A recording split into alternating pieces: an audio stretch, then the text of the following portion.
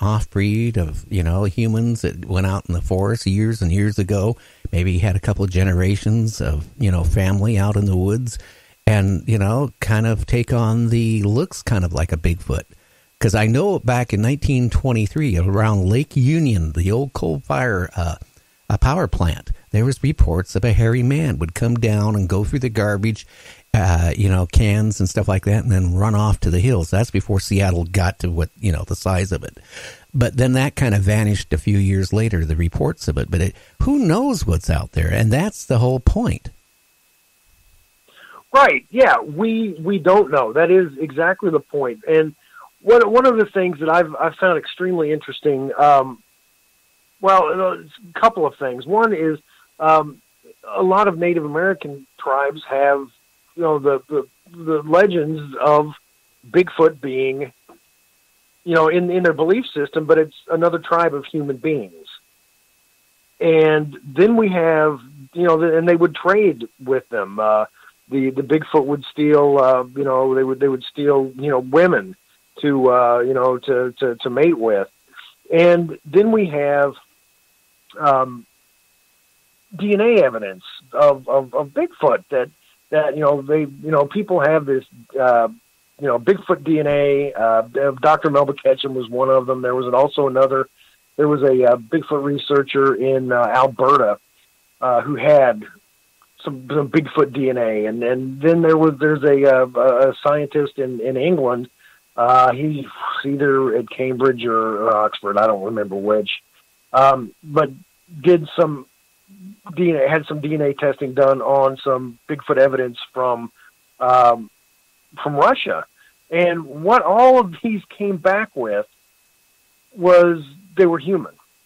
Now that can be answered a number of different ways. I mean, the people who collected, whether it be Bigfoot hair and blood or Bigfoot scat or whatever, maybe they didn't do it right. Maybe, a hair fell off or some skin flakes, fell off and contaminated, whatever they said was Bigfoot DNA. Or maybe it was Bigfoot DNA and they're just people. That's a possibility. All of these different, different tests that I'd mentioned showed that they were human DNA. It was human DNA, but there were some abnormalities that couldn't be explained. Maybe it was Bigfoot DNA and Bigfoot's just people. Or a breed of people. How's that?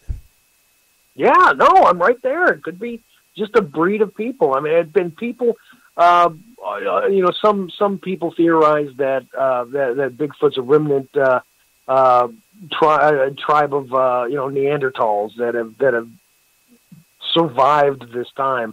Well, if people can think that, why can't we just think they're humans that are just big and hairy? Yeah, and scary. I can tell you that scary part really fit big, hairy, and scary. Yeah. Oh yeah, and not to be confused with my name Gary. But anyway, moving. I don't know why I said that, but it makes me wonder. I do think there's something out in the woods. Okay, and I don't know. One of my friends jokingly said, well, maybe one of these draft dodgers from the Vietnam era went out into the woods and mated with a bear. So when they got the test reports of, Bigfoot hunters come back with hair, they tested out a lab. Oh no, that's this bear hair. Well, right. I mean, did they see the Bigfoot rub against the tree and leave the hair? No, yeah. Or they just see hair. There's all sorts of known animals out there. There was, a few years ago, some supposed Yeti hair that was brought back from the Himalayas, and it turned out to be from a species they thought was extinct of bear that is apparently still alive out there. So, I mean, that was kind of finding a cryptid.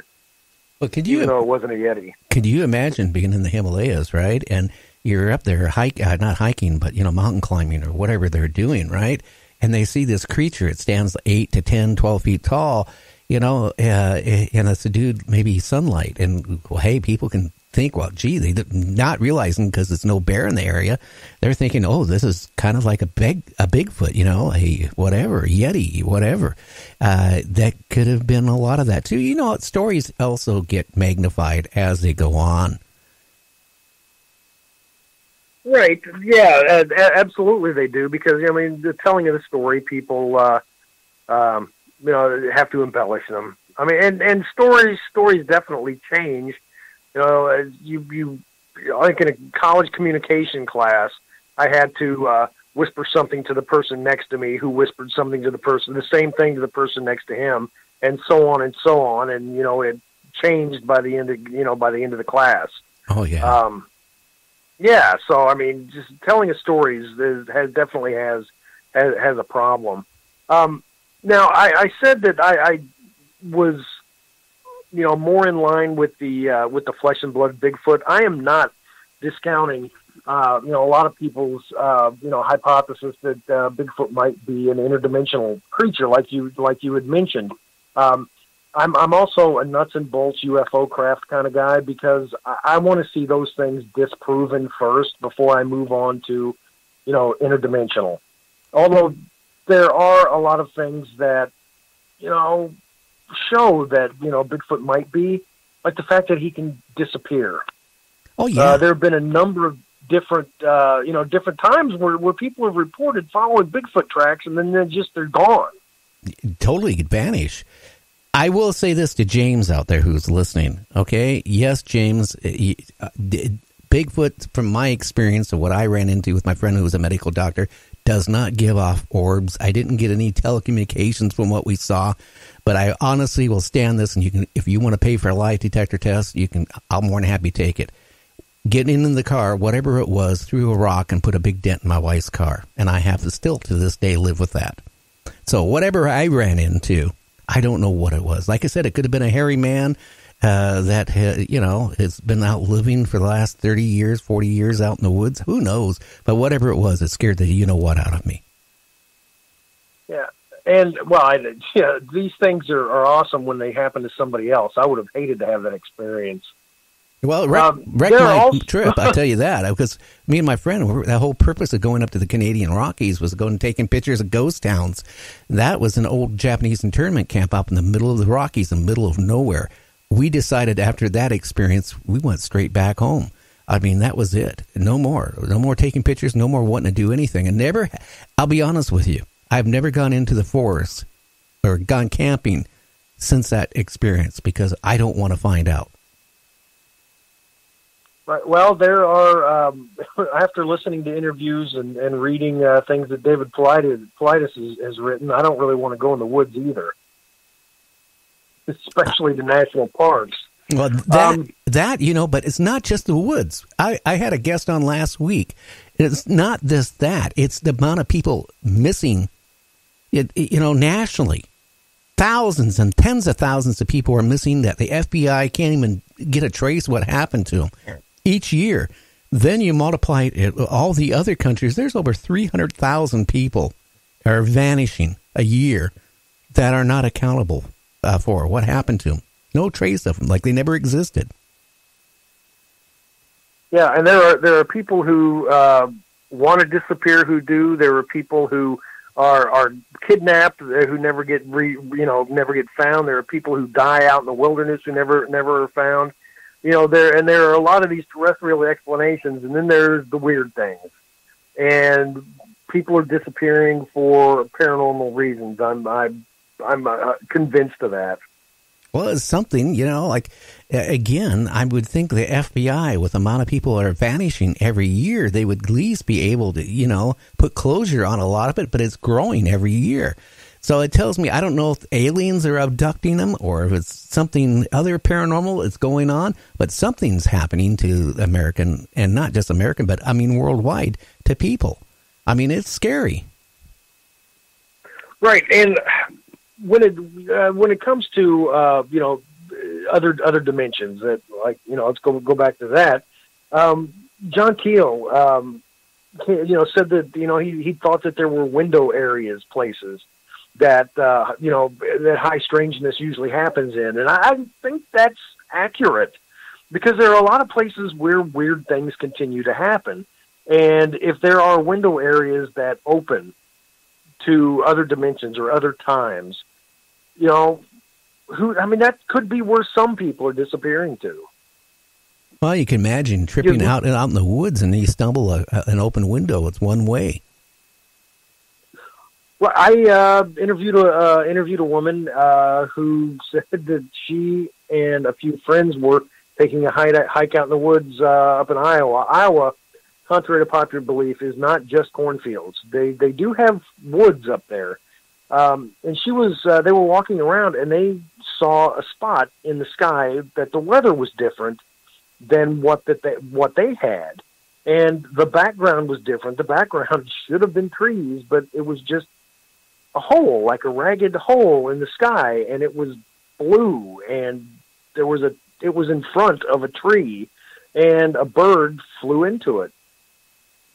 And I guess kept flying. She was pretty convinced that was a dimensional portal that had opened up in the sky in the woods in Iowa.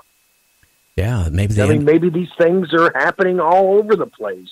Well, it could be. Or maybe a lot of people are gone missing. Now, going back, what other creatures? Let's pick California. What type of creatures have been reported in California, if you can think of any? One of my favorite ones from California are the night watchers. And the night watchers, one of the reasons that I really like this is the night watchers is a Native American story in the mountains. The people have reported for hundreds upon hundreds of years seeing human figures standing on ledges of the mountains, looking out toward the ocean, and they don't seem to move. And when people go up to investigate, these dark figures are gone, and they don't leave anything behind. They don't leave any footprints or any explanation as to where they were or who they were. And the story in California was so well known that John Steinbeck wrote about the night watchers in one of his short stories. It's one of these things. Is it a monster or is it something paranormal? Is it a trick of light and shadows? But it was never just in the same place. So it begs, the question, what is it? Could be spirits, could be something other dimensional. I don't know, but that's pretty fun. Interesting. Well, let's pick some other states like Texas. What is going on with Texas with creatures and cryptids? Well, in Texas and Fort Worth, they have the Fort Worth Lake Monster.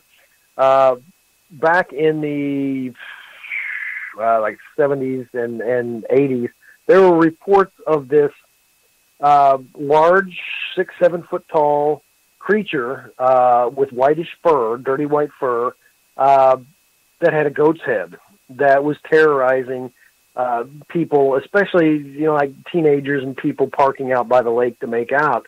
It was terrorizing them. There's even there was a photograph that was taken on Polaroid of this creature. The guy who took the picture, they saw this creature and it threw an old tire at them and screamed at them, and I took a picture and everybody left. But this is a type of goat man that seems to be fairly popular. There's a goat man in Missouri. There's one in is it Virginia, or I think it's in Virginia, and there's also one in the TNT area of West Virginia, and which is where the Mothman sightings first came about. The legend of the goat man, or sometimes called sheep squatch, tends to be the same type of thing. It's a humanoid sheep looking creature with horns, and it'll sometimes chase people. Other times it's just seen peacefully in the woods walking around on two legs. Interesting. There are also occasions where people will see something that looks like a satyr, Pan from the old Greek legends. But those are a lot less common than a goat squatch. Interesting. Now, Alaska. And the reason why I mentioned Alaska, because I was reading today, their sea ice is for the first time. Well, it's the second time it's ever happened. They don't have any ice left. It's all